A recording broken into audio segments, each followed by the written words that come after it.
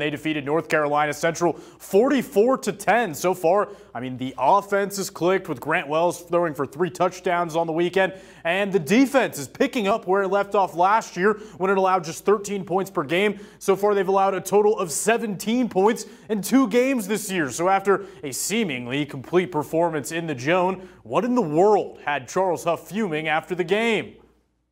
One of the sloppiest first half of football I've ever been a part of, and that's on me.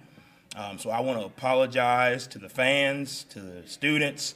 I challenged you guys. You guys did your part. You showed up. I did not do my part. We will be better. Yes, we won the game, but when you're trying to close the gap, it's not about who you play. It's about how you play.